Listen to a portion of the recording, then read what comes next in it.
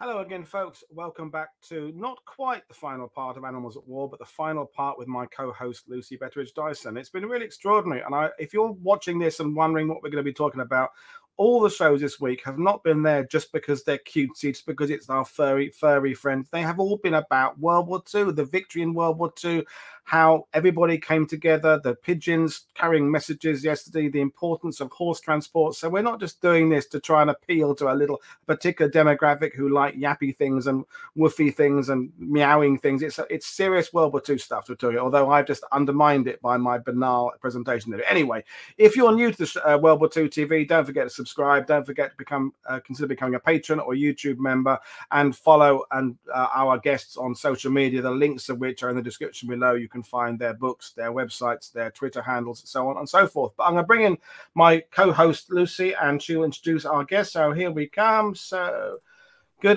evening, Lucy. How are you today? I'm good, thank you. You? I'm very good. Yes. So you have found us another guest for today. So to tell us who you have brought along and what we're going to be talking about tonight, Lucy. Yeah, and just before I do, I just want to say, thanks for sort of arranging this this week of Animals in War, because as somebody who is really interested in clip-cloppy, neighy things, horses, and working in the subfield of animal history, it's a relatively new area of military history, and we do get a lot of kind of flack because people think that we don't know or understand, or do proper research about military history, and it's just not the case. It's just a different lens. So really appreciate the fact that you're trying to help us bring this to a wider audience. So tonight, and I know a lot of people this week have been mentioning dogs a lot and what dogs were up to during the Second World War, and so I'm super excited to introduce Hannah Palsa, who is a PhD candidate at the Kansas State University, and her research is focused on an aspect of Dogs in War which you might not think of ordinarily, and that's Dogs for Defence Inc., which was formed during the Second World War by civilian dog fanciers, and their aim was to convince people to basically enlist their pets for warfare. So this is a really unique area of research. Hannah, welcome.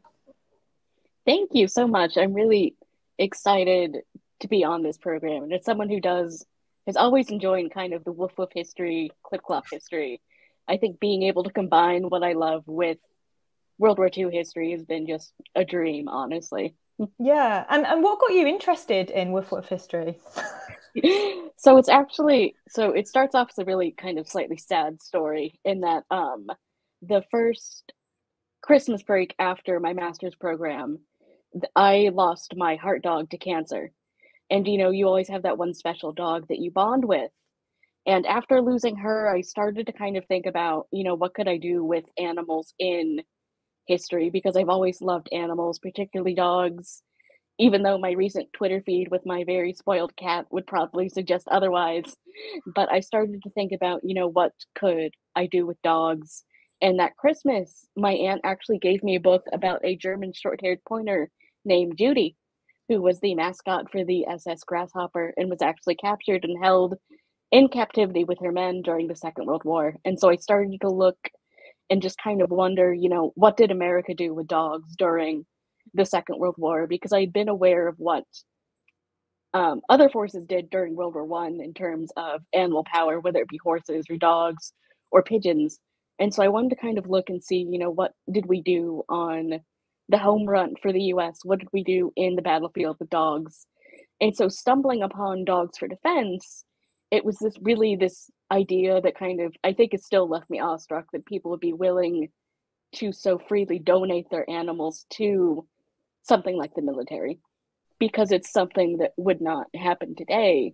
But you see in the 1940s, people are so willing to donate their dogs to the war effort because they believe that my dog will help win the war and it will help maybe bring my cousin Jimmy home if Spot goes to war. Yeah, and we kind of touched on this a bit yesterday with the pigeon fanciers and this idea of, I guess it was partly a bit of a propaganda-y thing, but also that the impact that animals can have on morale, and kind of that idea that it's bringing in the whole society. And we were chatting just briefly before the show, and we were saying, actually, the Second World War in particular was just, this was a huge conflict that involved everybody, not just military. So this was really like, really kind of backing the civilian population to get behind the war. And I mean, I can't possibly imagine giving Ivy up to the military to fight a war. She would be absolutely useless as well, I'll be honest.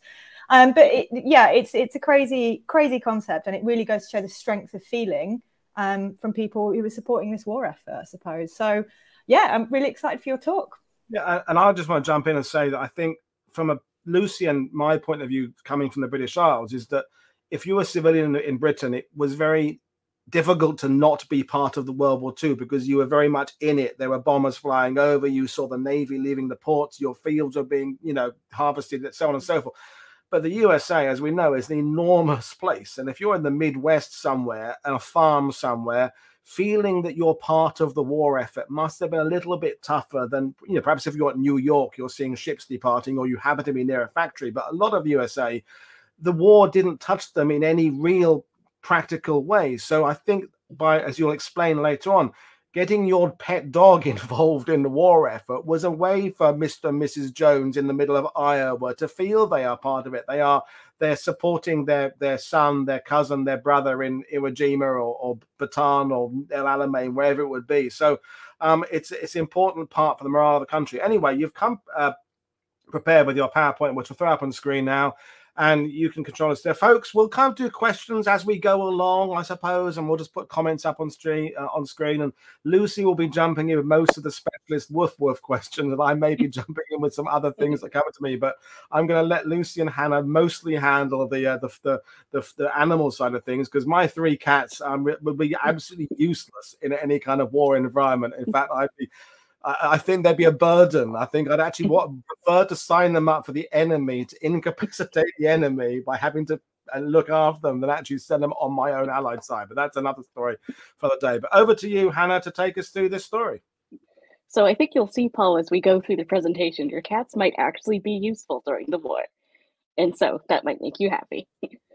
And so to start off, I think anyone who does animal history, whether it be military, social, cultural, etc., you have a favorite animal that you get attached to.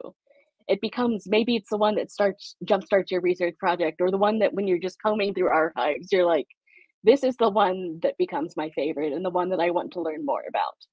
And so for me, that happened to be Fritzy Guthel. And so Fritzy is an English setter or English Springer Spaniel, depending on how you want to classify the breed. He was born in 1939 in Texas and was adopted by Lewis and Bessie Guthel around 9 weeks old. And so Fritzy spent most of his life in San Antonio, Texas, where the Guthels were based, as Lewis was in the Army and Bessie was a homemaker during the time. Now, when the war broke out, Lewis had to travel, and so Bessie followed him and eventually ended up enlisting as a motor car driver. And so Fritzy is left with a neighbor. Now, if you know anything about English Springers, they're a very high energy breed. They often need some kind of job to do, or they can just be a bit rambunctious if you do not have the good exercise regimen to contain their energy. And unfortunately for the poor neighbors who said, sure, we'll watch Fritzy, Fritzy decided to do a large amount of elaborate escapes. And he kept breaking out of the neighbors' fences. And because of that, Fritzy and his escape tactics, Fritzy got shipped off to war. Fritzy was donated by Bessie Guthel to Dogs for Defense, believing that the Army might be able to control Fritzy and make him a better dog. Because it was a belief that for many of these dog owners, it's like shipping the troubled teen off to military camp. The military will make my dog better. They'll come home better trained and things. And so Fritzy serves in Italy for about a year and is discharged and comes home on March of 1944.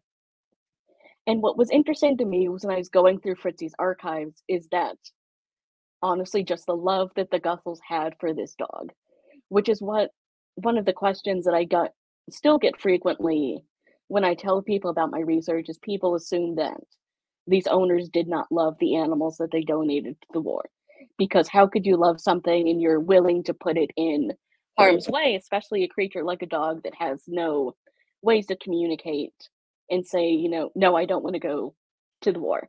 But looking through Fritzy's archives, you can see things like his discharge certificate that I have up, all of his licenses recorded. Bessie actually wrote an autobiography for Fritzy to explain kind of Fritzy's past leading up to getting shipped off to the war effort.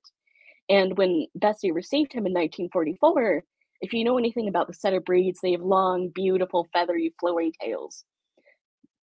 Well, somehow during his time in the military, Fritzy had an accident and his tail was amputated. So he came home with a little nub-nub, and Bessie was outraged. She actually wrote the military, was like, "What did you do to my dog? Because, you know, you amputated his tail, I was not notified." And they're like, "We're sorry, we can't tell you what happened to your dog, but just assume that it was fine." And so Fritzy was the one that really kind of spurred me on this research. I was like, you know, I want to be able to see what other dogs were donated. Did other owners have this kind of such big emotional connection to their dogs like the Guffels did for Fritzy? I think just to jump in, Hannah, so I mean, I totally understand what you mean about having an animal that really gets you into researching. And because, you know, for me personally, I'm coming from a place of an animal lover. I grew up with horses and also obviously a military historian. So for me, it was like perfect combination of things, you know, that I'm interested in. And what strikes me about Fritzy's story and kind of, I think where this is going to be going tonight is often we kind of think about animals in war as either weapons and tools or as companions. And it seems to me this is kind of maybe somewhere in the middle here, because we're talking about animals to which people have an emotional connection, but they're also doing important jobs in the military. So it's like a weird mix, because you're talking about him and how his owners spoke about him almost as if it was a son, you know, like, why didn't you notify me that his tail got chopped off or whatever? Mm-hmm. And it's like looking kind of through just the millions of photographs they'd taken of Fritzy, is he really is featured in their photographs and their family memories as kind of a furry son, basically. Like, from what I could see is that, at least for what the archives have, is that I don't see any photos of the Guthel children. So Fritzy became the de facto son, possibly, until they started to have children of their own. And so you can see that emotion in these pictures that I've put up with Bessie and Lewis, both with Fritzy, and then just how proud they were of him, you know, saving things like his discharge certificate, saving every single license renewal that they did, and his rabies vaccinations and things. You can tell that they really loved this dog. Amazing. And so, yeah, what did Fritzy go on to do? What was the process? So, for when Bessie received him, she had received the thing that said, you know, we unfortunately cannot tell you what your dog did during its time, but we know at least Fritzy might have been stationed around Italy and for the Italian campaigns.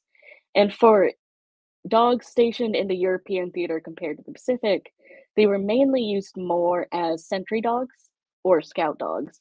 So you would have had a dog with a handler, normally two handlers, they would have gone in the front, and the dog would have been the one responding to any dangers or things, scouting out the area to make sure that it would have been safe for troops to go. And if you're familiar with any of the Italian campaign, you might have been familiar with Chips. And Chips was donated from his owners out of New York and was a scraggly husky mutt. And so Chips is actually probably the most famous World War II dog that we have because of taking hold of an Italian pillbox. And even though he suffered powder burns and things, he ends up pulling out the Italian troops and getting them to surrender. And the neat thing is, Chips is actually awarded with the Purple Heart and Silver Star for his bravery. But unfortunately, a few American politicians complained and said that, you know, dogs shouldn't earn these type of medals. And so they were taken away. And so unlike what you guys do in Britain with the Dickon Medal, Chips ended up just receiving citations of bravery and certificates and things. And that's what the US government did for all of the dogs that came home. So that Probably discharge a biscuit anyway, or, you know, nice treat, you know, a medal. I can't eat a medal, you know, so yeah, a nice bowl of something that its favorite dinner would probably be far more appreciated than a bit of metal around its neck. But I'm sure you're going to come to this later, Hannah, but and immediately strikes me that if you're signing your dog up for the war effort, how long is that going to be? Because when we talk about human beings going away, if you were in the British Army, you might have been away for 4 or 5 years. But a dog, 4 or 5 years, that's half a lifetime. I mean, it's what was it the same? Was it duration of the conflict, or was there an anticipation that they would get a dog back? And if you're early, and if you're going to be covering this later on, just say I'm covering it later on. So, yeah, I can give you a little bit detail and then elaborate more. And so, in the beginning, when owners signed their dogs away, they signed the dog away. It said that even after the war's end, the dog would be U.S. property. And then the outrage started, and people were like, well, I want my dog back. And then the founders of Dogs for Defense were like, well, they're donating their pets. Maybe the animal should come back whenever the war ends.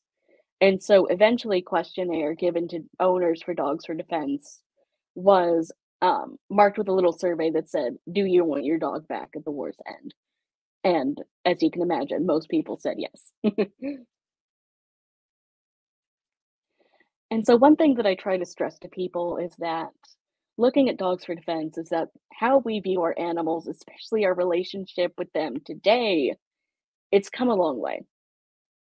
And so for America, who seems to obviously quite be frequently lagging behind Britain in things in terms of looking at like animal care and stuff. And so for America, especially white, middle class, upper class America, the idea of pets, the ideas that you would keep an animal simply for companionship, really did not start until the late 19th century. And so you see the concept of the pet being established with the rise of this idea of humane education for children, and the belief that if you bring something fuzzy into the home to raise alongside your child, or if parents are viewed nurturing animals in a kind and humane way, it will stop your child from being a little hellion when they grow up. And it was the belief that if you raise children and animals alongside each other, the child will go along to develop the Christian path of life, meaning they won't go into any vices such as drinking, gambling, premarital sex, or prostitution if they're women. So animals really rose along this idea of the domestic sphere, which the home became much more of a forefront. It became the parents' idea to not only allow the child to be a child, meaning that play was encouraged. They were encouraged to play with their friends, play with animals, but the belief that bringing animals in would allow children to grow into their own beings that nurtured and were nurturing through ideas of kindness that only an animal brought. And when the United States entered the Great Depression, you see the shift from large animal livestock veterinary care into small animal care. And the reason for that is because during the Depression, just the massive loss of large animal clients and livestock due to farmers having to basically kill their herds to be able, or losing their herds because of drought, disease, or simply not having the money to upkeep them, veterinarians realized that, hey, these previously kind of stupid animals that we thought that only brought companionship, this is honestly where the money is right now. And so you begin to see more courses being developed in the veterinary field for small animal medicine. You see things such as spaying and neutering being slowly encouraged, and veterinarians learning how to spay and neuter animals. They're learning how to give vaccinations for companion animals. And you begin to see the pop-up clinics and things become established first in urban cities, but then slowly creeping out into rural cities. And so once you get into World War II, you see this idea of the modern pet really kind of established. You see children saving up money to buy their dogs biscuits with their allowances, or people spending money on rubber dog toys and things. And I think the funnest thing that Lucy might also be able to kind of chime in on in terms of researching pet history is that this idea of dressing up your pet didn't just start in the 20th century, but it started in the 1800s to mid 1850s with Victorians wanting to buy their cat or dog these elaborate little fancy outfits and things. And so I think for me, being able to study pet history, it's fun to see the parallels from what beginners in pet history.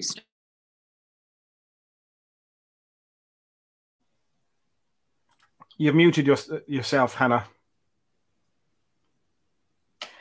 Just to kind of pick up on what Hannah was talking about there, regarding like researching and finding animals with with clothing and such like. One of the great things about animal history is that oftentimes when you're researching them, you realize that actually it's a reflection of human history. So you start to see these parallels with basically things that we learn and the things that we develop, whether it's looking after childcare or whether it's just how we have evolved and developed society really to care for each other, the healthcare systems, things like that actually are often very much reflected in how we look at animals. And so the animal rights movement, as Hannah said, was a little bit further behind in the US. But during the First World War, for example, the animal rights charity of the RSPCA, the Blue Cross, actually supported the US military, the French military in looking after their animals. So there wasn't so much of a call for that in the US. So I feel like the Second World War, interestingly, is where the US really came into its own in this idea of caring for animals as well as using them in the military. So yes, sorry, Hannah, just kind of jumped in there just to kind of discuss the idea of the parallels between human history and animal history. Yeah, and it's interesting that you mentioned the US in World War I, because a lot of women's charities looking at, like, in terms of suffrage, they backed animal rights because they believed that, if animal rights, protection for children, it can be another cause that we can fold into getting universal suffrage for women. And so a lot of organizations that support animal charities, and such as the ASPCA, or looking at the Women's Christian Temperance Union, which is one of the big factors in driving humane education for children, it was all rolled back into this idea that, if we can get certain groups' rights, eventually politics will turn around to look at suffrage for women.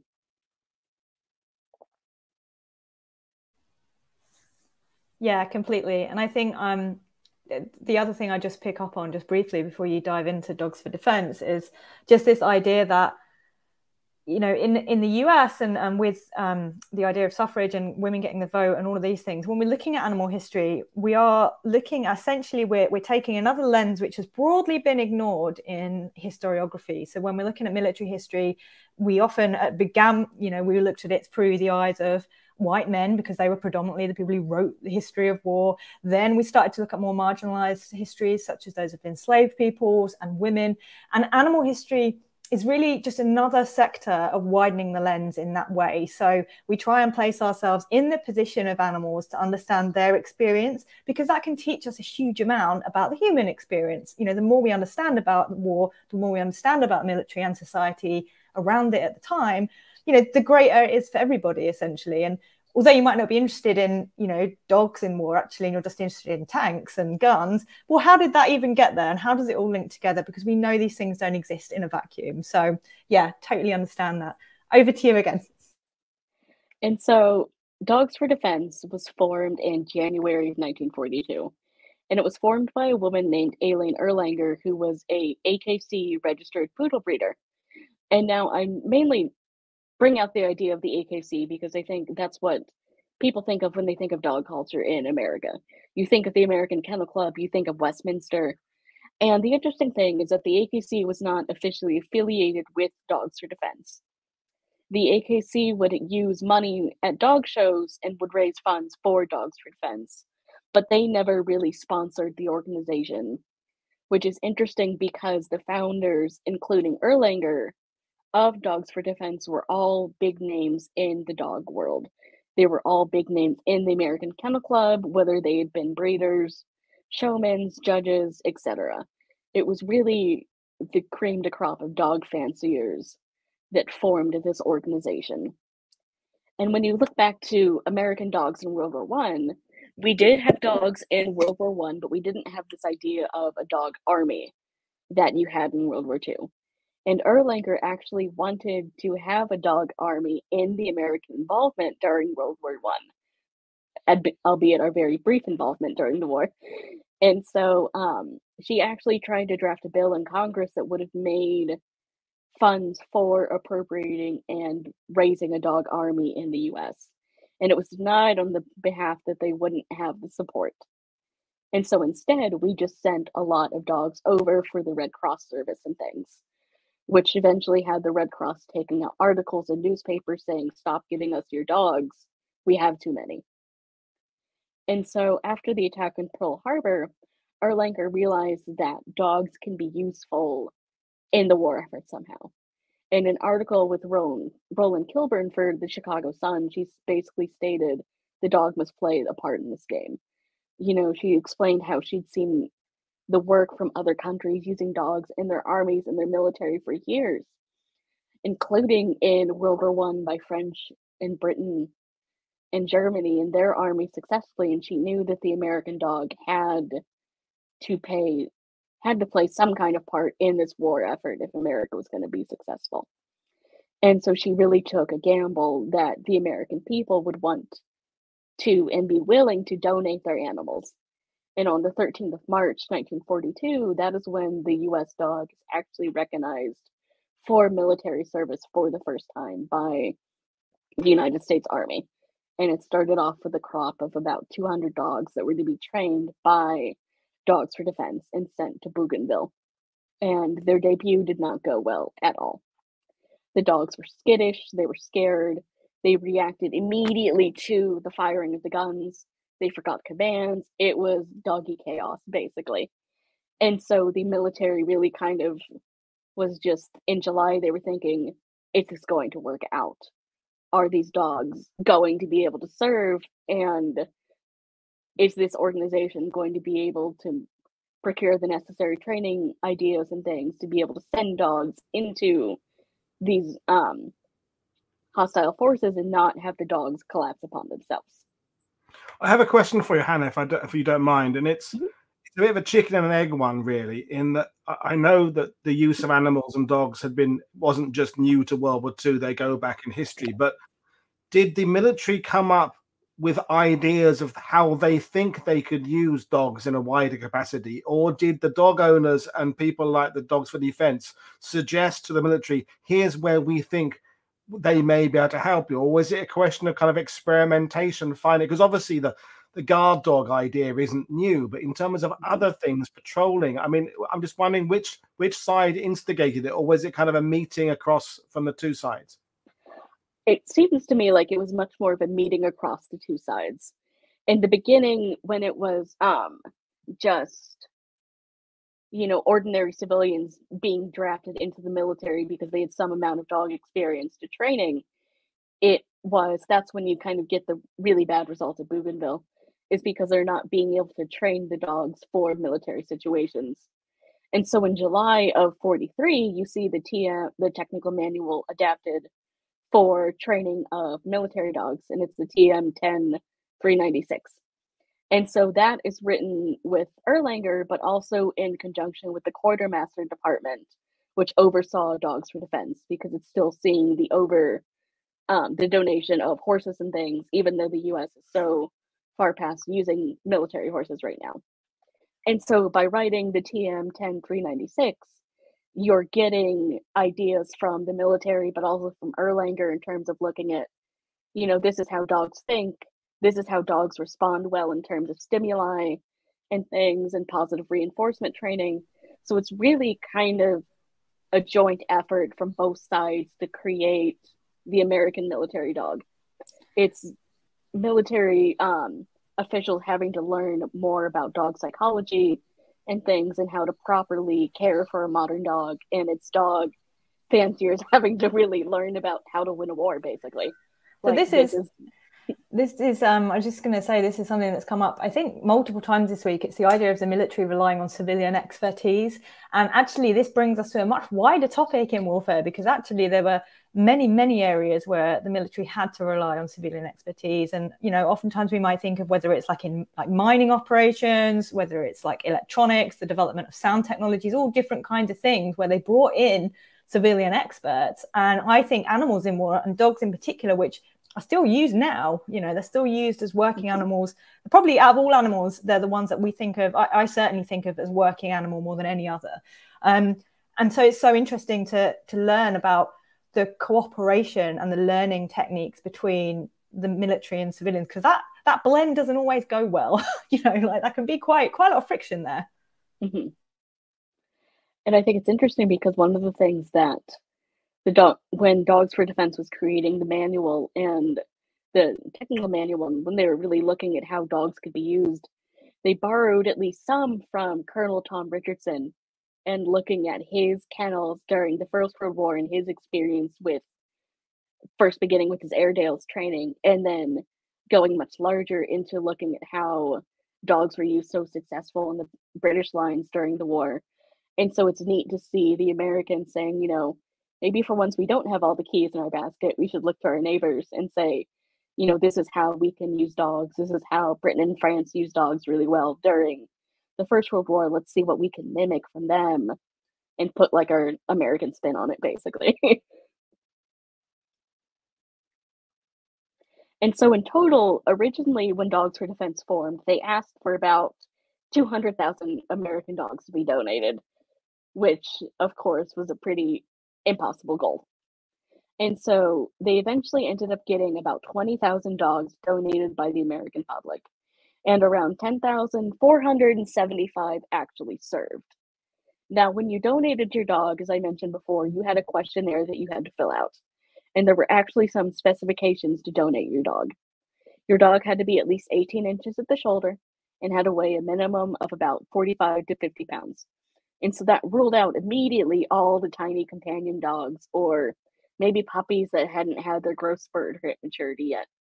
Your dog, you had to be able to say that your dog was not storm shy, because they didn't want any dogs that would be fearful of the gunfire, artillery fire, etc., going into the military. Your dog could be aggressive, but there was a certain aggressive that the military wanted to be able to hone. Because even though they didn't want to train purposely attack dogs, they still wanted dogs to show some sort of fearfulness around strangers and to be able to act accordingly. And so for owners who had their dogs sent back to them as part of about that 9,000 that were not taken, most of it was because a lot of the owners lied about their dogs not being storm shy, or their dog was too ill, or their dogs were simply far too aggressive for them to even allow to be let out of the crate to have the veterinary examiner handle them. They're like, yeah, this dog's a liability, please take it back. And so one thing that it's really been interesting is all this idea of, you know, why are you going to donate your dog? Don't you love your dog? Why would you let your dog go off to somewhere where it could be killed? And there are actually a lot of different reasons. And so the Dalmatian in the bottom corner is Tally-Ho Hannah. And Tally-Ho was owned by W.M. Hannah out of Nashville, Tennessee.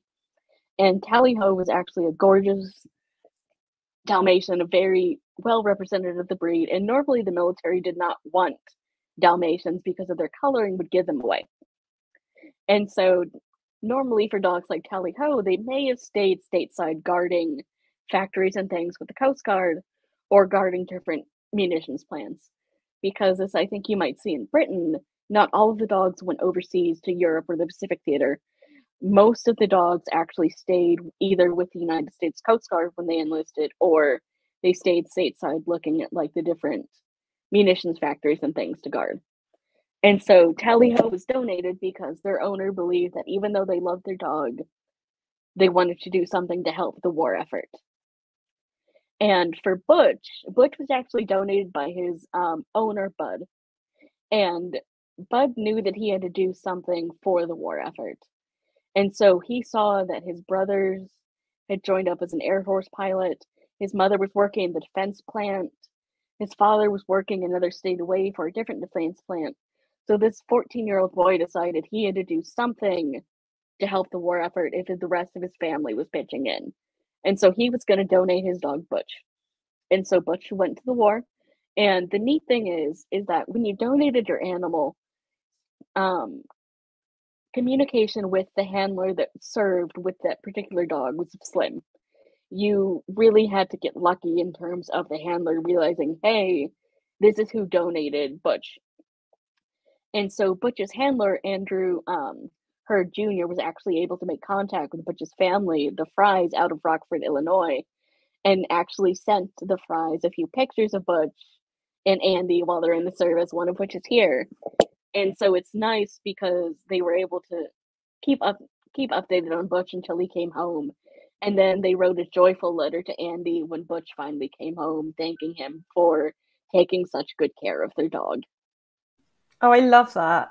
And also, when you mentioned the Dalmatian, I was thinking, and somebody mentioned about the work that the veterinary corps had to do to really like train up and like buff up on dog care, right? But obviously, you know, as we know, pure breed dogs generally have a bunch of health problems, or they certainly are more vulnerable to specific things. So was there any requirements on, apart from obviously spotty coats and like bright pink poodles, was there any requirements from the military on the types of dogs? Because I know during the First World War, they were quite strict, and the British were quite strict on what kind of dogs that they actually wanted, because they chose, a bit like horses, dogs that had super good characteristics for sentry duties, for messenger duties and stuff. Yeah, so originally, Dogs for Defense almost played slightly kind of like doggy eugenics. And they believed that purebred dogs were the ultimate dog that you wanted for the war effort. Because it was a belief that, you know, their superior genetics, being bred for a certain task, would make them a lot better on the battlefield or better guarding factories and things, rather than a mixed breed mutt where you may not know their heritage and makeup. Unfortunately for military, during this time, there was only about 50,000 or so purebred dogs in the United States. And so the cream of so finding specifically purebreds was a lost cause. And so they then eventually opened it up to mixes, but the military did eventually settle on a certain list of breeds they thought were the ideal, either purebred or mixed, including the German Shepherd, the Malinois, which we think of the traditional military dogs today.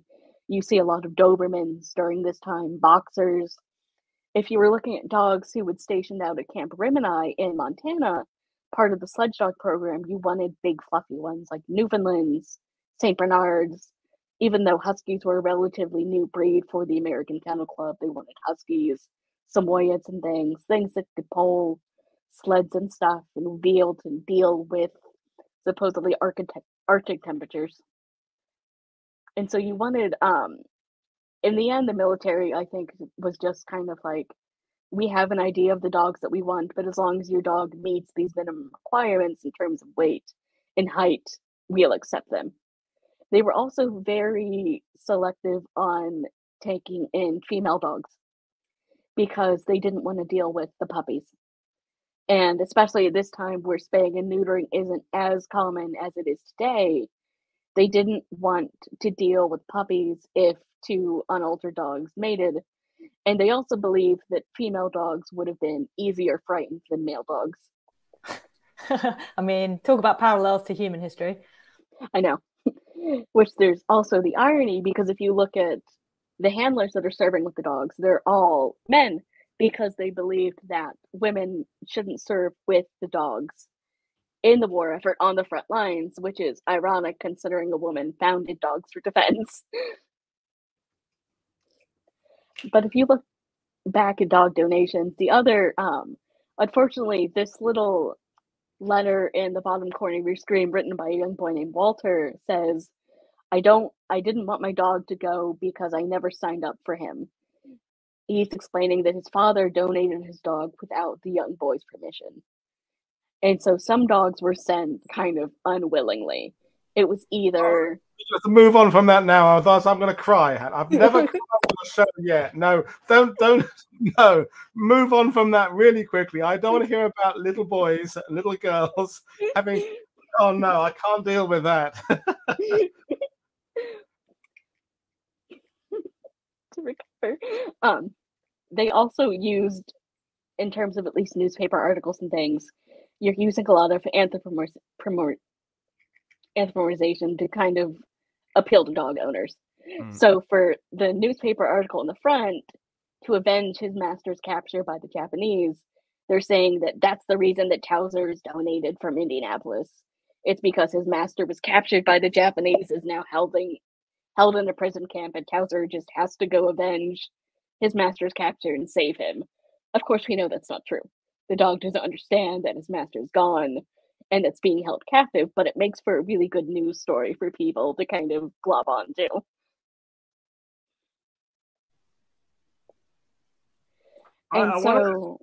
Just to jump in, Frank told us yesterday about the types of trainers wanted for the pigeons. They had to be well kept, smart, and so and so. the handlers for dogs, I mean, I imagine that's an absolute minefield, because you obviously want people who have an empathy for animals and are good with animals. You don't, that's a clear requirement. But but at the same time, you don't want someone who then gets so attached to the dog they can't then make the dog do its job. So how on earth was that balance with the just between the affection and getting the job done? Because, you know, I know people who serve with dogs now, the police handlers, they are very close to their animals, but at the same time, if you're, for example, a bomb dog, you have to let your dog go into a dangerous environment. So how did they weed out and train the handlers? And I think that's actually a really interesting point, because when they begin to recruit handlers, for one thing, as I mentioned, you weren't allowed to have women working with the dogs in any type of capacity. And so for the dog world this time, and especially, and still considering, I would still argue now, a large amount of those who are in the dog world and who work with dogs on a daily basis, it's still a very feminine job. And so that rules out 50% of the US population right there by not allowing women to work with the dogs. And so originally the military recruited people who had had experience either with dogs, whether it be kennels. You see a lot of either retired or defunct AKC judges going into the military as trainers and things, or as handlers. Those who might have been breeders would go as well. But they also began to looking anyone who had served on a farm, even if they'd had experience maybe with horses and things, they're wanting you for that animal experience. And then it eventually became the idea of, once you get the technical manual published in terms of how to train the dogs effectively, but it's not just training, it's how are you feeding your dogs at a certain time? How are you grooming them? How are you giving them affection? Then you're starting to recruit based on, this person is someone I think that I can mold into the perfect dog handler. It's someone that will understand the classroom etiquette of what we're trying to teach and will apply it practically into the field. Because for dogs, they normally had two handlers that they worked with. And it was the belief that the dog would get used to those two handlers, but also refuse affection and attention from the rest of the company. Because you wanted your dog to be able to bond with the people that it was serving with and not accept attention or pets from the rest of your unit. But when you mentioned about kind of the idea of animal lovers, you know, emotion just came out. You couldn't help but forming a bond with these dogs, which is when, during the Second Battle of Guam in 44, I'm bad with dates. You see when the 25 dogs are killed during the battle, men are crying because they become so bonded to these animals.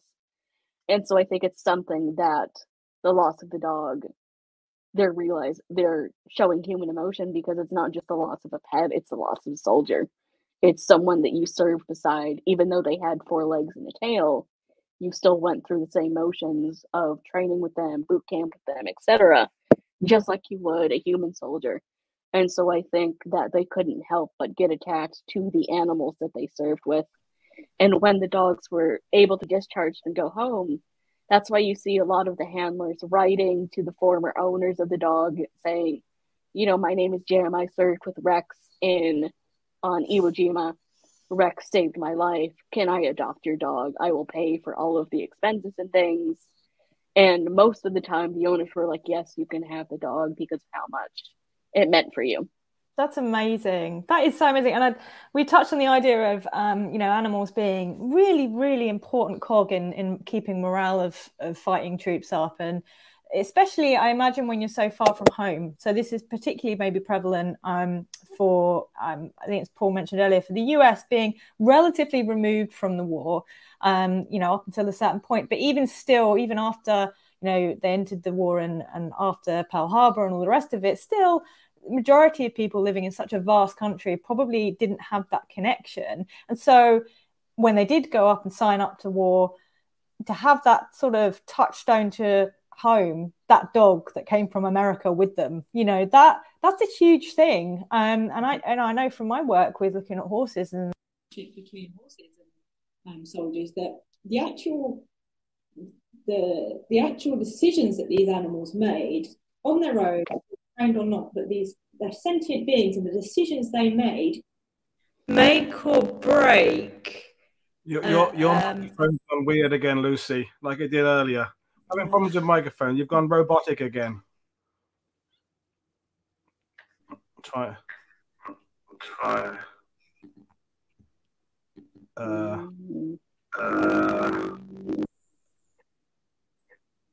No, you have to drop out.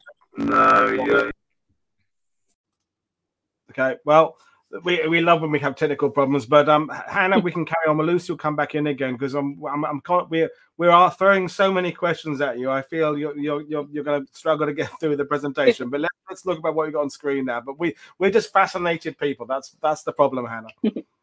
That's totally okay. I love when people get excited about this. It makes me happy. Hey, how's that? Yeah, you're back. Lucy's back. Good. I'll hand over to Hannah anyway. I was just rambling. And so, Lucy, you mentioned about how you could never imagine giving up IV during the war effort. And the good thing for you is that you wouldn't have to, because there was a thing called the War Dog Fund. And this was started in 1943 from James Austin in Texas. And it was the belief that for dogs that couldn't be given away, whether they're too small, whether they be too young for puppies, maybe they didn't meet the specific weight requirement like Private Wacky we have over here on the other side of the screen, or you just couldn't part with your dog, you'd actually be able to make a monetary donation, and funds would have started at $1 all the way up to $100, and your dog would have received either a rank in the Navy or the Army, depending on how high of a monetary donation that you gave. And so, for instance, this little boy who's 9 years old, his father was too old to go to war after fighting in the First World War. Their dog was a good helper on their farm, and they couldn't do without the dog. And so instead, the boy sent in $1 to make his dog top a soldier war dog. And so you would have gotten a nice little sticker like you see right here. You could have hung on your window. Your dog would have gotten a neat little licensure tag that said War Dog Fund for their collar. And it was another way that you could have helped out the war effort if you did not want to part with your precious pet. And this is where you see children really getting involved, which I think is really neat. A lot of children, if they didn't want to donate their dog, and now some did, but you also could have been like Nancy Broomhounder out of Ann Arbor, Michigan, who was the official recruitment person, and Private Wacky was the official recruitment dog for the War Dog Fund for that area. So anyone in the Ann Arbor area near Nancy would write to her and say, I wanted to get my dog certified in the War Dog Fund. What do I do? And she would reply back saying about sending a little questionnaire about how much money they wanted to donate, and here was here's the ranks that your dog could get depending on your monetary donation. And the War Dog Fund was really started to defer cost for the actual upkeep of these dogs, because it cost about $11 per dog to be able to do veterinary care, shipping, training, and things.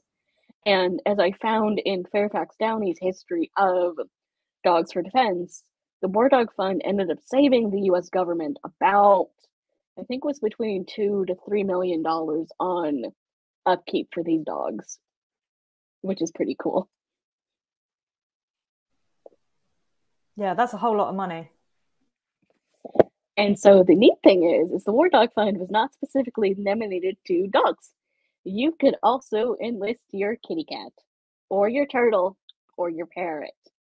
But the thing that honestly made me smile the most is that a lot of cat owners were angry that their cats couldn't be war cats. And so they started the War Cat Club, in which they would donate money for the War Dog Fund, but their kitty cat would get a rank in the Navy or the Army, depending on the amount of money donated. And so Sergeant Tibbs right here became a sergeant in the Army after his owner donated, I think, about maybe $20 or so was the rank for sergeant. And so it wasn't just dogs that were able to enlist in the War Dog Fund. It was cats, parrots, horses, anything with fur, feathers, skin, etc. If you wanted to donate for your animal to help the greater goal of Dogs for Defense, you were able to. And it also does that same thing as the famous frying pans and saucepans for Spitfires in Britain, that we now know that you can't make Spitfires out of old frying pans and colanders, things like that. But the point is that Mrs. Smith or little Johnny, who had sent off a frying pan, put it in the cart that came down your street. Next time you saw a Spitfire flying over, you felt that your frying pan had gone to part of the tail of that. So this is the same kind of thing on a wider scale, as making sure everybody's feeling part of the war effort. If the people at home are close to the people overseas, then you've got this bond and connection there. So it is serving a practical use, and it is actually raising money. As you said there, $2 million is a huge amount towards the training up of these dogs, but it's also just creating a sense of participation. So I think Lucy, as a social historian as well, you can understand the importance of everybody's morale being part of something. And I think that's what the Second World War has that perhaps the first doesn't have, the wars since, is that sense of everybody in it together because the cause is completely understood. And I think that's kind of what I still haven't really thought about, like what my dissertation is going to be in terms of thesis or anything. But I think that's another thing that drew me to Dogs for Defense, is that you see, for the US especially, you know, we think of victory gardens and things, the scrap drive, you know, collecting, carpooling and things, these different ways to help the war effort, but you don't think about, I could donate my dog to the war effort, or if I don't want to send my dog, I could give money in my dog's name, and the dogs that are actually going to go overseas can get helped out by this monetary donation. And Dogs for Defense, one of their slogans was actually donate dogs or raising dollars. It's a really clever bit of publicity. I mean, it's just really, really good and perhaps less well-known type of propaganda. You're raising money for the military, and $2 to $3 million. That's a lot. And as you said, Paul, it gets people involved and it gets people behind. But you know, these dogs were also playing a very vital role on the battlefields. I don't know if you're going to kind of touch on this later, but the kind of roles that they were doing, like sentry work you've mentioned, what else were they kind of, if that's coming, like just ignore me, but I'm just super interested in that. Yeah, I'll talk a little bit about when we get into like the propaganda and things, but so it would have been sentry work, you would have had scout dogs, messenger dogs, and which you would have seen in the First World War. And so training dogs to be able to run messages, put in their little collars and things. As Frank may have mentioned yesterday with his pigeon program, dogs were trained to carry carrier pigeons in little baskets, which is adorable. You would have had, I think it was 2 pigeons to a basket, and the dogs were trained to be able to move them across the lines. You would have also had Red Cross aid dogs, meaning that the dog would have either been able to find wounded soldiers and alert someone that someone needed medical attention, or the dog might have had just kind of its instinct to know that if the person wasn't going to make it, the dog would sit and be that kind of mercy soldier, that comforting presence in someone's last moments. That's particularly, I mean, for me, that kind of emotional side of their work. It's also, you know, that's an understanding from the army that is required, which again is something which I think, you know, looking after your men, not just an understanding that something during their last moments, even when they're not, you know, to put it bluntly, useful anymore, but that was something that they felt they needed to do, which I think, again, is that so often in military history, we are, you know, talking about people making decisions and wasting life and criticizing, but actually here is something where they're putting those needs, you know, they're putting things in place to address those needs. So yeah, that's amazing. And anybody who's, you know, even if you're a cat person and not a dog person, Paul, we all know that these animals have instincts, and to be able to utilize that in war, that's pretty crazy, I think. And weirdly, it's outlandish, actually, for me. Like, that sounds like super, super progressive thinking. And so the other, not just the idea of people donating their pets, the other thing that drew me into this was Dogs for Defense had a brilliant propaganda campaign. And I think as someone who just likes kind of cultural history, pop culture and things, this has been so much fun to dig into. Because in 1955, Fairfax Downey wrote the official history of Dogs for Defense, and he mentions that without the interest and appeal of this publicity, far fewer dogs would have been given to us. all the media publicity were skillfully employed toward recruiting dogs and raising dollars. And so he's arguing that without the campaigns put behind the Writers' War Board or the Office of War Information or smaller branches, that Dogs for Defense may not have been as successful because he wouldn't have been able to get the word out without flashy posters, or as you'll see, children's books and cartoons and movies and things showing people that, you know, it's not just what you read in your daily newspaper about why the dogs are needed, but look at this neat little War Dog Fund recruitment poster, or this cute little one right here where the little dog is like, maybe if I dream big, I can go into Dogs for Defense and be a dog for the army. But it's trying to convince people through art and this idea that your dog is really needed, and here are these really neat kind of flashy propaganda pictures to convince you to donate your animal to the war effort. And so probably in terms of propaganda, my most favorite thing that was used to convince people to donate their animals to the war effort is children's literature. And it's something that you don't think of when you think about things written in World War II, especially looking at dogs, because the interesting thing is that, at least for the United States, publishers wanted titles coming out to be really devoid of war content. They thought that children heard it enough from the serials and the radio, or they saw it on the films and things. They didn't need to see it on the shelves at their library or the small little bookstore to buy. But yet, there's actually a good amount of children's literature written about these dogs during the war effort. And what's interesting about these is, in terms of not just how it's kind of subtly saying to children, you know, you should donate your dog because the fictional dog in this story is the hero when they come home, is that it's all male children that are the protagonist of these stories. And I think, to me, it's interesting because it's kind of going back to this idea that even though girls did donate their dogs, Dogs for Defense is still dealing with the military, which is still something for boys and men, rather than girls on the home front, where they should be more concerned about helping their mothers in the victory gardens and things, or if they want, they can put on their replica wave uniforms and things and pretend that they're in the service, but it's still centering young boys in these books and stories, which I think is interesting. Yeah, for sure. And this is another intersection to an area that maybe doesn't get heaps of coverage on when we're talking about traditional military history, and it's the idea of gender roles in the war and gender studies. So again, we're seeing animal history, you know, play a part in this and helping us to explore more about that. Dogs are for boys, being soldiers for boys. Where do women and girls? And again, ironic, as you say, because Dogs for Defense was set up by a woman.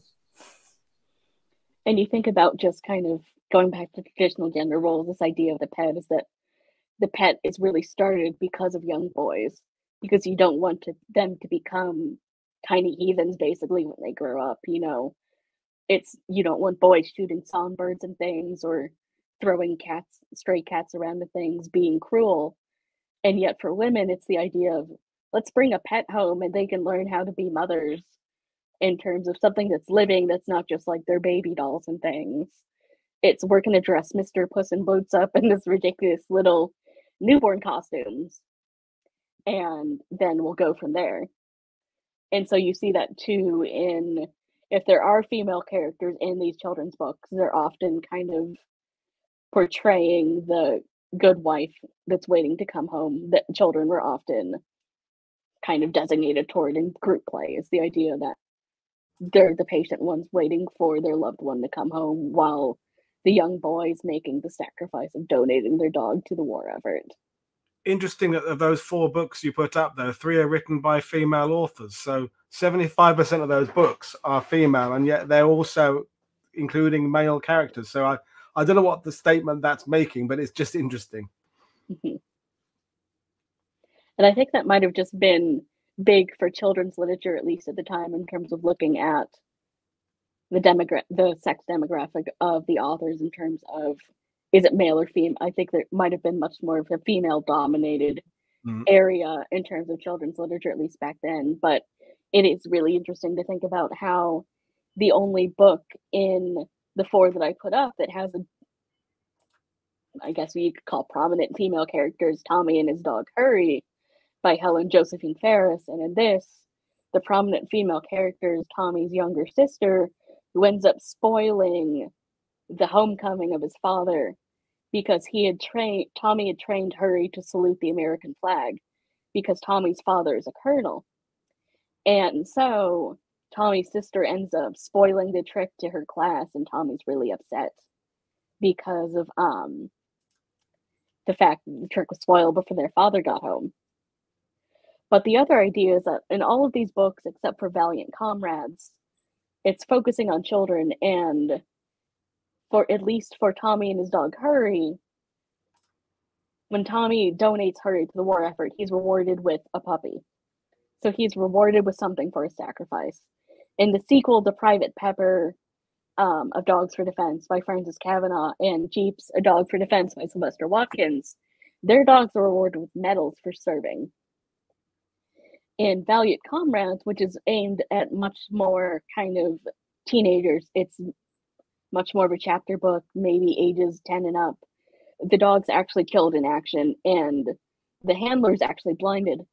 And so at the end, he's awarded with one of his dog's puppies to be able to take on as a guide dog.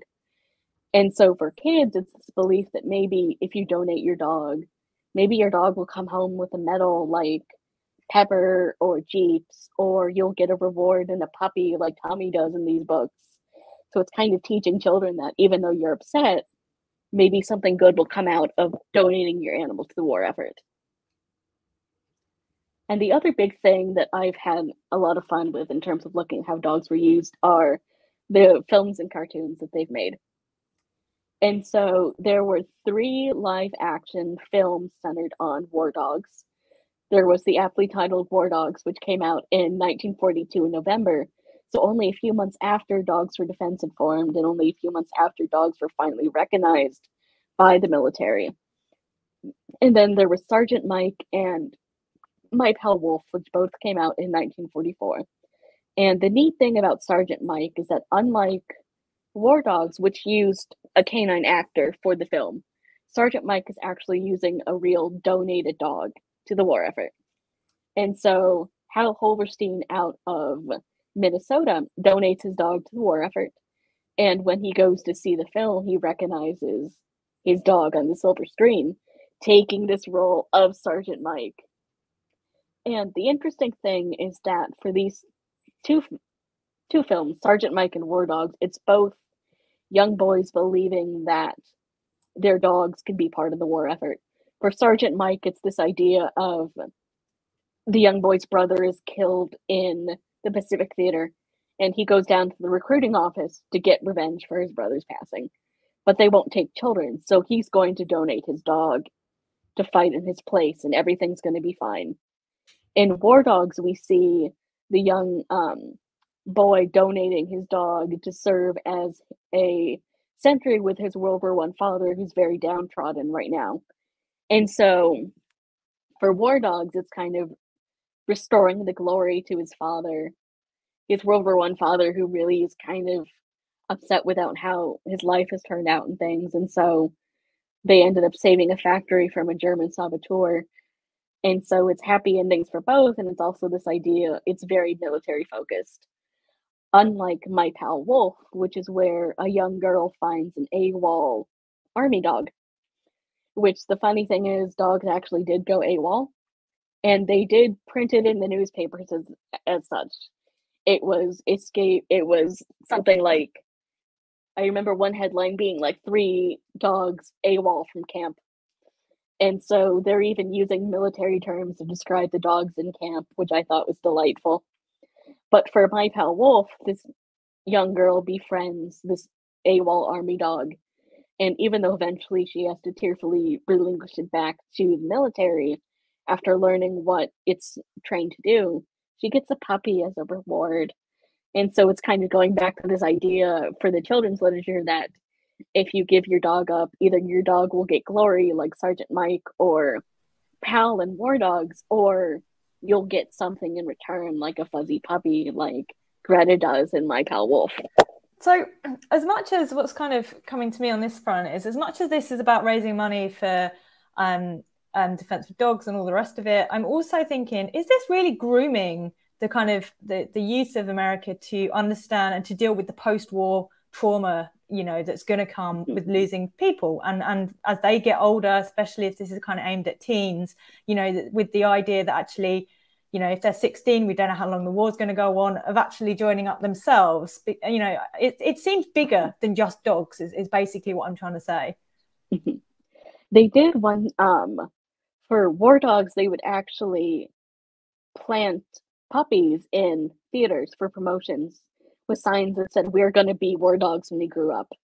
And so for enlisted dogs, at least, they really kind of banked on this idea that if the dog has puppies, once the puppies reach a certain age, we can train them to be the next crop of war dogs.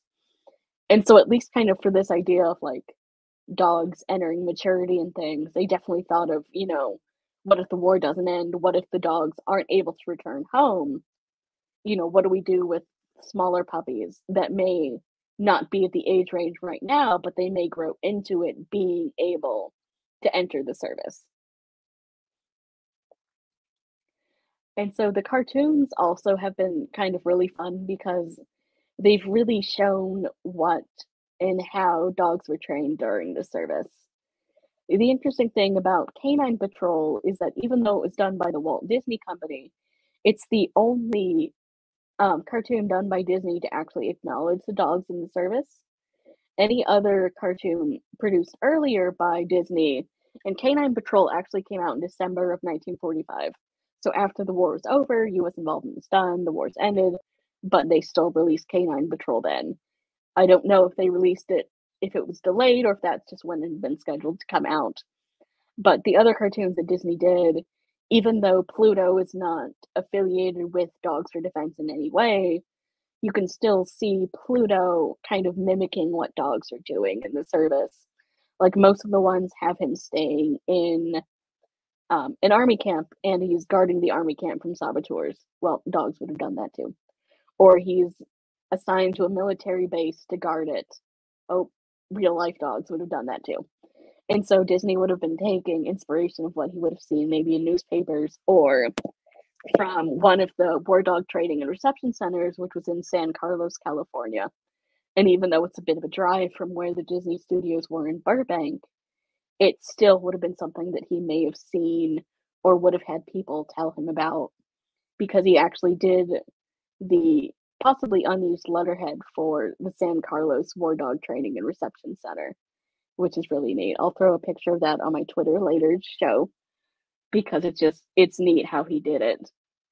But there was actually a so-called race for the War Dog cartoons. It was almost like a sweepstakes that every major animation studio wanted to put something out dealing with the war dogs because of how popular it was at the time. I think the one thing I get a lot, which I think, Lucy, you might get this too, is that how do you write about animals? You know, you're wanting to write about something that we can't speak. We know the animals do have a certain concept of agency, but they're not able to write down their stories and things. So what I get a lot of, you know, what are you using to write about these dogs? And aside from archival sources, there have been a few memoirs that have been published in official histories. Like Always Faithful is by Captain William Putney, who was the chief veterinarian for a while of the 32nd War Dog Platoon, and they served with the U.S. Marine Corps. And so Putney and his team were one of the first dogs to hit the beach for the Second Battle of Guam. And Putney is the reason why they have the War Dog Cemetery out there. Because after their dog Kurt had been killed in action, Putney's trying to use his veterinary training to save the dog, but unfortunately Kurt passes. When he's asked, you know, where do we put the dog? Where do we bury the dog? Do we bury him on the beach? He's like, no, that dog was a Marine, and he deserves to be buried in the cemetery with the rest of the Marines. And so because of Putney, you have the beginnings of that War Dog Cemetery on Guam, because he's recognizing what this dog did. He's recognizing that even though it had 4 legs and a tail, it still served like a soldier and it should be treated as such. And then the other big published memoir that you have that unfortunately is really hard to find compared to William Putney's is Diary of a War Dog Platoon. And this is by Wiley S. Isom. And Isom is going through the motions with the 45th War Dog Platoon at Iwo Jima and Okinawa.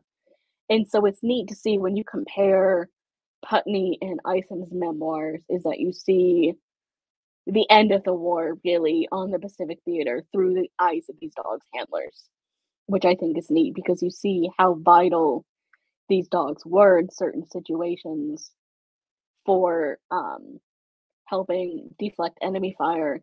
Because as Fairfax Downey mentions in The History of Dogs for Defense, and also as both Putney and Isom mentions in the ends of the war for at least the Pacific campaign, they mention how excuse me, Japanese soldiers were trained on the dogs because they knew how vital the dogs were for the Americans.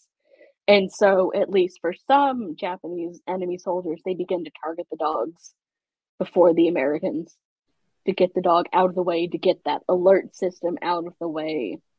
So they're actually almost being used to draw fire away, almost like as a, that's like, yeah, that's brutal. But yeah, because it would have been used in terms of like looking at sentry, it would have been the first one out.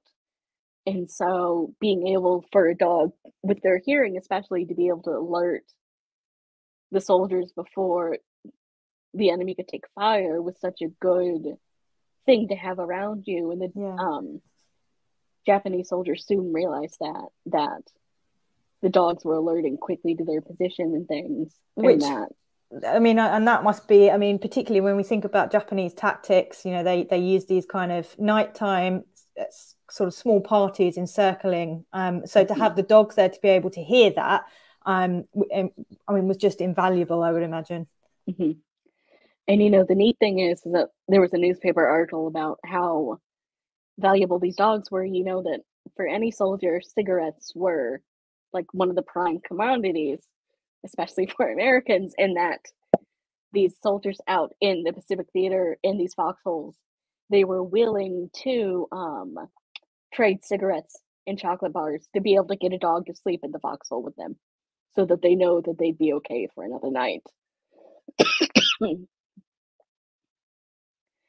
And I think the other thing that's big is that in terms of looking at dogs in warfare as a secondary literature, and I wanted to bring up Doing Their Bit by Dr. Kimberly Bryce O'Donnell, because if you and Paul have not read this, I highly recommend it, but it's about the British Civil Dog Defense Organization and the dogs in Britain in World War II.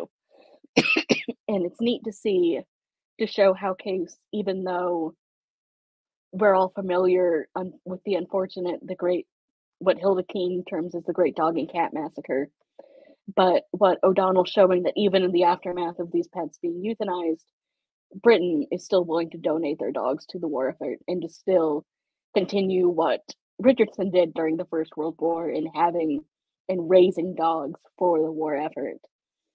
And so that's been honestly really fun to see and kind of see if I can do parallels between what America was doing to what Britain was doing. And there's also War Dogs by Michael G. Lameche is, again, American focused, but a really good overview of the American dog in war.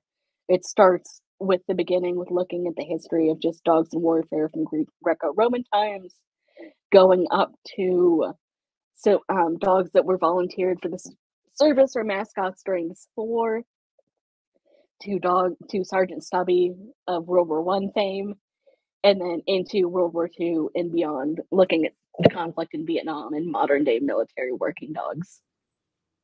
And the other book by Rosenberg is more of like kind of a military collector's guide.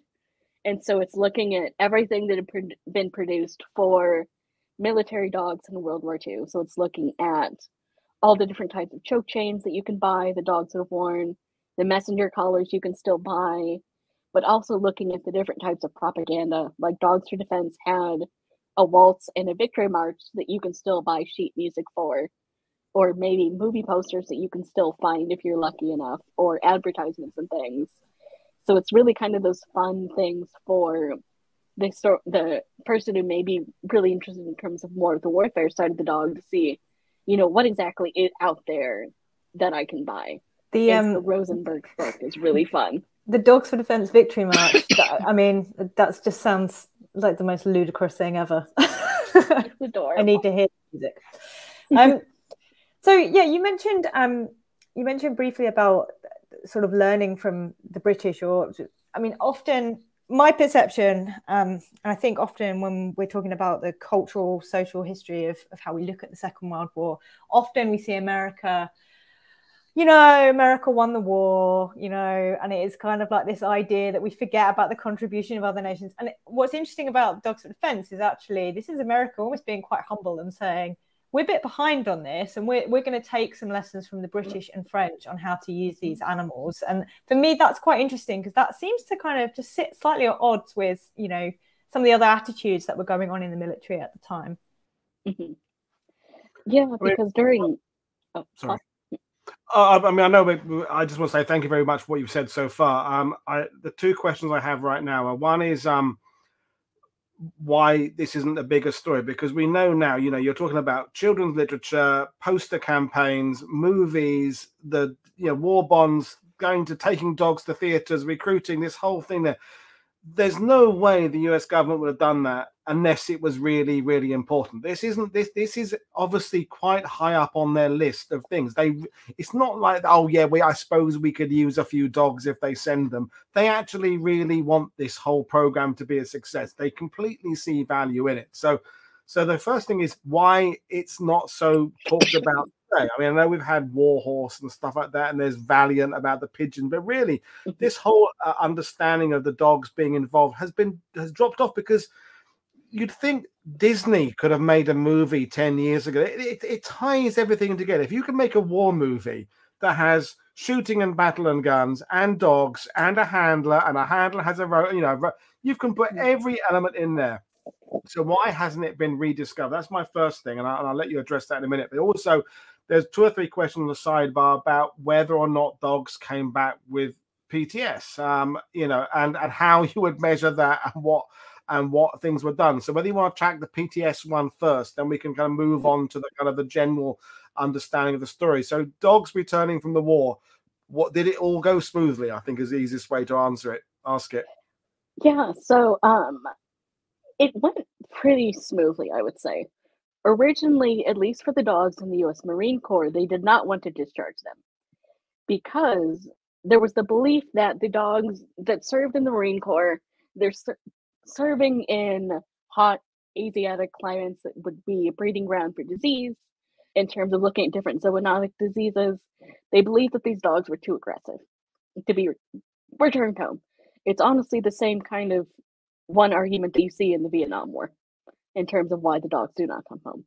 But William Putney is basically like, no, I can train these dogs myself to get them to come home.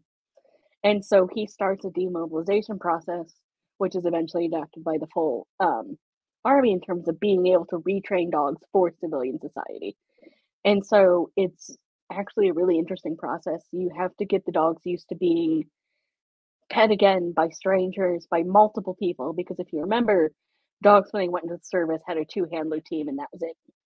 So you have to get the dogs used to being, ears pulled, tails pulled, maybe pet when they're asleep, maybe probably some things you shouldn't do for dog body language right now were things that they were like, hey, just kind of being able to rile the dog up a bit.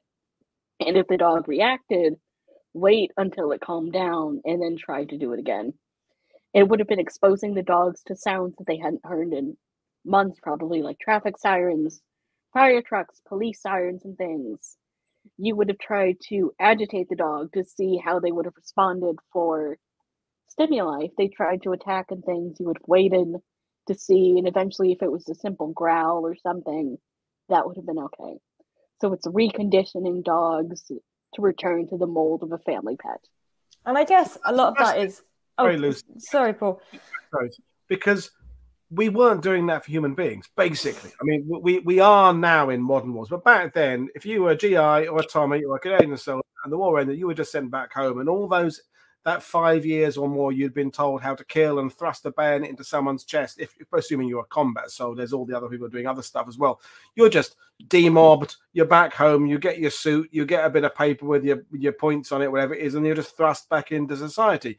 The fact that they are considering how animals would maybe react to noises and being petted differently, that's something they're getting that humans aren't getting. I mean, Lucy, what's your feeling on that? I mean, it's amazing, isn't it? Yeah, it's amazing, and that was partly what I was going to say as well. Is it that strikes me as just a very, very modern thing, because now when we think about, we have like dog psychologists, and when we think about horses, because I remember years ago one of our horses fell down a ditch and she was in this ditch all night, and she developed PTSD from this, right? Because she was scared of ditches and she was scared of loud noises and she was anxious and she was on edge, all of these kind of things, and went through a period of desensitization, basically, which is what they did with horses before the war as well. They got them used to the sounds of artillery and all the rest of it. But the idea of that post-war, they were looking to care for these animals, to train them to be reintroduced to society. That is crazy, because as Paul said, like, that's not something that we're even really doing with people. Never mind the animals.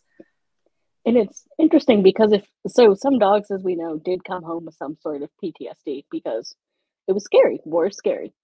And the interesting thing is that, at least depending on some counts that I've read, that if a dog became startled or frightened or snapped back, it was the person's fault for startling the dog. It was not the animal's fault. It was you moved too quickly, you startled the dog with your umbrella or something, and the dog barked or tried to growl and snap at you. It's very much of, unless the dog obviously bit enough to do serious harm, it was more of this idea that I think had been prevalent for a while and is now slowly kind of coming back to the mainstream of, what did you do to antagonize the dog? You should have known the dog was a veteran or something, and it's your fault that the dog snapped at you or something. So again, we're showing more compassion and humanity here to animals potentially than we are to people. Mm-hmm. Like, my last one for the week. Because Lucy, with your dealing with World War II veterans, other veterans I had, my own great uncle who was on sword beat never showed emotion really when he was talking about the loss of his friends. The sheep he saw that in Combon Plain near Caen, minus half its face because it had blown itself up on a landmine, was when he would start crying. Every time he'd start talking about it. So there's already a history of humans being able to show emotion, understand emotion more with animals than they can with each other. So it does kind of make sense. It does make sense. And I think when Hannah mentioned earlier, when we're looking at but writing animal history is really difficult, because obviously animals can't write their own story. So a lot of the time we rely on memoirs. And one of the things that's quite difficult to do is we have to strip this emotion out, because people are incredibly emotional about talking about animals in war, because my view on this is that they stand for innocence, they stand for virtue, they stand for good things. Animals aren't political. They are not out to cause harm in any way. They are dragged into a war. But I think what's interesting about this, the dogs for defense situation, is that actually these animals have been volunteered, but then we're actually kind of we're personifying them and saying they want to serve. We're very, like, especially with the films, you're talking about the books, it's like these are dog heroes who felt like it was their duty. And so there's so much to dig into there about what that tells us about the society at the time and how that reflects on people. Yeah, I think it's a really interesting subject, Hannah. There's so many rabbit holes. I mean, when you said earlier, Hannah, about that the dog you showed that it wants to go and take revenge on the Japanese for killing it. I wonder whether we'd have done a similar kind of campaign for a younger brother, human being. Would there have been a poster about a British Army soldier and Fred is joining the army to avenge his brother who was lost at Dunkirk? I don't think we'd have seen that with human beings, although someone might say, no, yes, there was a poster in 1943, Woody. But it's interesting that with animals, we're projecting stuff on them that they can't possibly deny or say, yeah, that's exactly how I feel. It's a fascinating deep dive into the psychology of how humans were putting feelings about war and patriotism and duty through the eyes and the characters of these fictitious stories, these movies and these cartoons and posters. There's a whole show in that. There's a whole show in that, I think. And I think it's fun because going back to what you and Lucy said about this idea of the dog as a soldier, is that the owners really capitalized on that. Like, they sent their dogs Christmas cards, candy, presents into the training and reception centers. The quartermaster department got so flooded with letters, they eventually said, unless something happens to your animal, stop writing us. Assume that the dog is okay, because we cannot keep up with the amount of mail that we have from owners just asking if their dog is okay. And this brings me up to my favorite, possibly one of the favorite newspaper clippings I've ever found out of a San Francisco paper. A woman had gone into the local Dogs for Defense recruitment station, and her dogs may have been stationed at San Carlos, California, which is one of the 5 war dog training reception centers. The others were in Front Royal, Virginia, Fort Robinson, Nebraska, Helena, Montana, and Cat Island, Mississippi. And yes, it actually was called Cat Island. But this woman goes into the local branch in California and asks, I want my dog to come home for the weekend. And the volunteers like, we can't do that. Your dog's on an army base now. Your dog's being trained. And she's like, well, the regular human GIs get to come home for weekends and go on leaves. Why can't I bring my dog home? And so it's interesting because you see these owners, whether it be women, children, men who are donating their dogs, they're using the idea of the dog as a soldier, even when the dog hasn't even entered, its assignment yet. It's immediately, I donate my dog to the war effort. My dog is now a soldier, and I'm going to brag about it. And I think that's the point you kind of started with, Hannah, about this.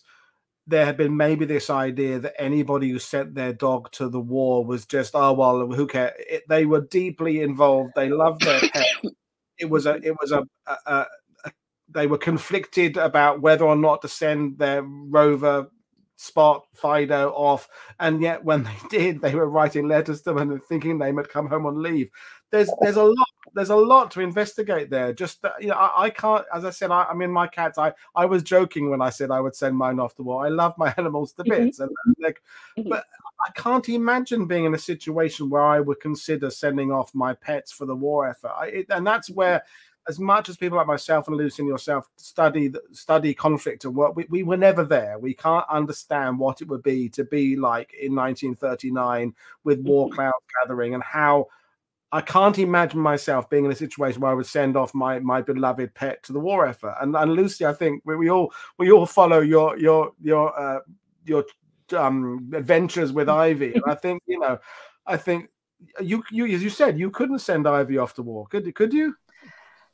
No, but I mean, I don't know. None of us know what we would do in that situation. And I think when it really comes to it, this is like, you never really, people say, oh, I would have volunteered to go to war and all the rest of it. Nobody really knows, or I would have been in the French resistance or whatever it is. Nobody really knows until it gets to it. And so in some ways it doesn't surprise me, because there was such a fever of people wanting to do their bit. And if, volunteering your dog made you feel that you were contributing in some way. And I think basically the dog war bonds thing was absolute genius, because it allowed everybody to get all their animals involved. And that's just a really, really clever way. So in some ways it surprises me. I don't know. In other ways, if you learn and the more you study World War II, it doesn't surprise me, because it's just... No, exactly. One last question, Hannah, then we will be...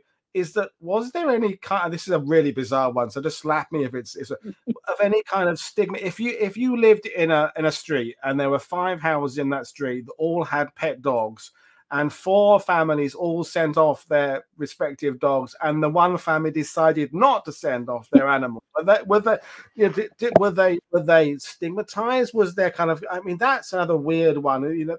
If you were felt pressure because everybody else was. That's... Is there any kind of information about that, do you think? So I haven't found anything about stigmatization in terms of if a dog owner wanted to donate their dog versus the family down the street that didn't. I'm still hoping I can find something in a newspaper or scrapbook about some schoolyard fight where little Jimmy got in a fight with Tommy because Tommy said Jimmy's dog wasn't a real soldier or something. something that like children always fight about. But in terms of stigmatization, I haven't found anything at all. I Or indeed, also, sorry, even indeed like any kind of animal charity or something saying this is morally objectionable to send animals off. Someone said that in a sidebar is that these dogs were volunteered. They weren't, you know, they didn't actually sign a bit of paper with a paw print. It was their owners that sent them off there. So whether or not any kind of charity or body said this is not right, we shouldn't be enlisting against their will animals. I mean, did that ever happen? that's the thing that I think I have not found record on. I think what has surprised me the most that I have not found record on. And I thought going in, I thought that this would have been something that would have been morally opposed. But humane societies were backing it and saying, you know, we have dogs that haven't been adopted. Maybe they can go to the war effort. Well, in terms of if they needed dog donations, humane societies were like, you know, here's 3 dogs that we have that we think might be good for the war effort. Take them. That's crazy. That really surprises me. I think with horses, it's different because at the time, even still the Second World War, they were still very much working animals. And particularly in America, as we touched upon before, they had this culture of, you know, the cowboy culture with horses. So there were less pets. But with dogs, I mean, I guess, though, you know, many breeds, they're working breeds anyway. So maybe there's an element of that in. You're actually reverting to what they originally were bred for with dogs. I don't know. I think your work, Hannah, I mean, it's very important to understand the role of dogs, but I think it's also shedding a light on us, on just the human behavior. It's more than just about dog. This is a lot about duty, as we said earlier, morale and participation, and the examination of dogs is a way of really putting a spotlight on how the USA was functioning throughout the war years, and the same thing could be done from Britain or Australia or other countries, because it is, you know, they say, you know, people can be judged. People look like their dogs look like their owners, and you can tell countries by the way the type of pets they have, and little poodly dogs by sophisticated Parisian women, that kind of thing. There's lots of things that we think we read about society by a society's connection with their pets, and I think this subject is highlighting a whole lot of psychology about how countries view themselves when they're going to war. So I think there's lots of work to be done. I'm very grateful that you're doing it, Hannah.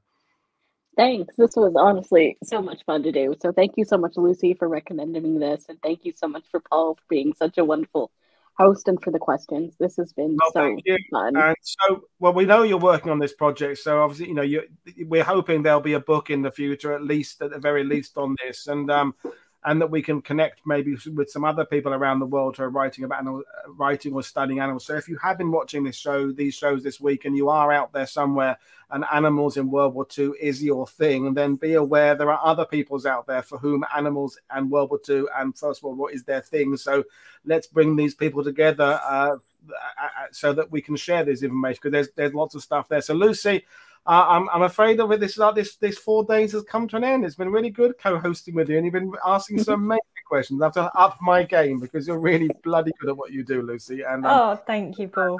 Be presenting with you. Thank you, and thank you so much, Hannah, for sharing your research with us. I'm sure like everybody can follow Hannah on Twitter as well to keep up to date with what she's doing. But yeah, it's been really great, Paul. So thank you for this week, and I know you've got one more show tomorrow as well. Yeah, I'll just mention that. So Kit Chapman is coming on, I think his second visit, and he's done about some of the wackier kind of animal weapons in World War II. So it is part of Animals at War Week, but it's more science, and Kit will bring his usual eccentricity and scientist's approach to it. So that's at 10 o'clock UK time tomorrow morning. And then that's it. Nothing for me for 2 weeks because I'm off traveling, and then back again at the end of July for lots more shows. So folks, it's been great having your company this week and Animals at War, and I think we will return to that subject. There are other things that we haven't covered. The camel corps we haven't covered. We haven't covered dolphins. We haven't discussed migration of birds. We did do locusts a couple of weeks ago. So there's more subjects we can do. Anyway, folks, I'll let you go about your weekend. I will see some of you tomorrow for the show about weird animal weapons. But thank you, Lucy. Thank you, Hannah. And thank everybody for watching. Cheers, everybody. Bye.